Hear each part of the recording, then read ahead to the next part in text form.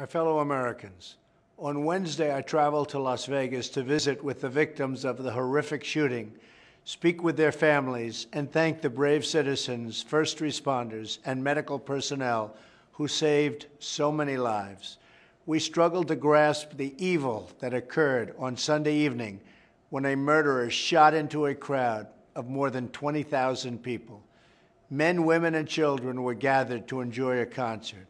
They never imagined it would become the worst day of their lives. But in the wake of such shock and horror, it was a matter of seconds before the goodness of the human spirit broke through.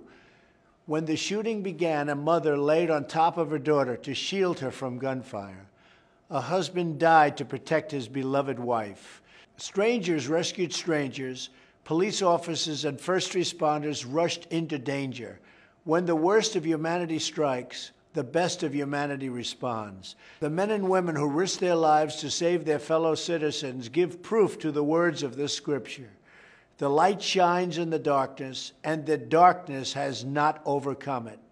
Americans defy death and hatred with love and courage. This week, our nation remembers all the wonderful people we have lost and all of the grace they brought into our lives and our communities. Among the fallen were young students full of limitless potential, law enforcement personnel, a nurse, teachers dedicated to our children's future, and many others. They were mothers, fathers, sisters, and brothers. They were husbands and wives and sons and daughters. They will be dearly missed, and they will never be forgotten. To all those who lost a loved one, we cannot imagine your pain or erase your sorrow. Our hearts grieve for you.